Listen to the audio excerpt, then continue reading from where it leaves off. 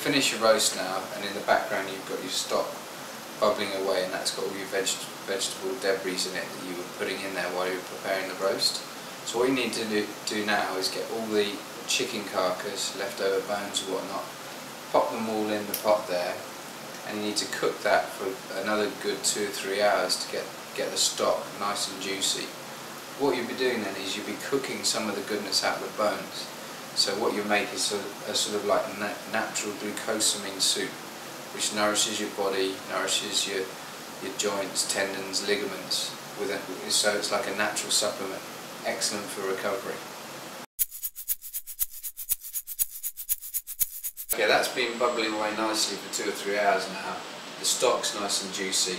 All we've got to do now is get all the debris and the bones out of the mix, so we've just got the pure stock, and that's the base for making our soup.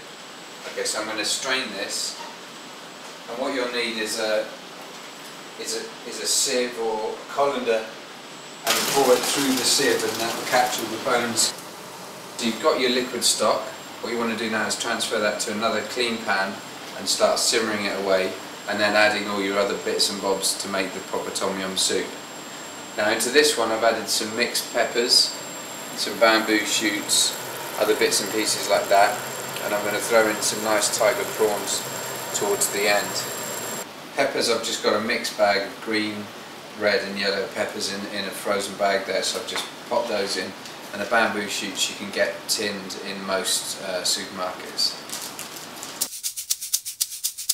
Now this is a really sneaky way of getting all the herbs and spices that are required for tom yum soup in one hit.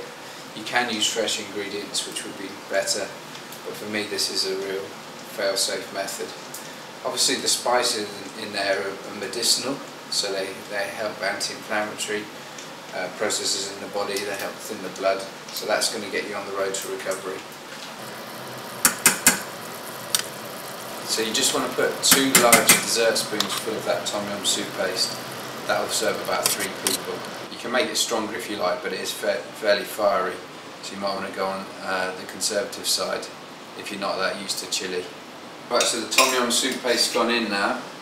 We'll let that dissolve through the liquid, and then it's nearly ready to add the prawns, and then we'll be game on. I want to get that soup nice and hot just before I put the prawns in, because you just want to heat them through so they don't get too rubbery. If you leave them boiling in that liquid, they'll just shrivel up and won't taste very great.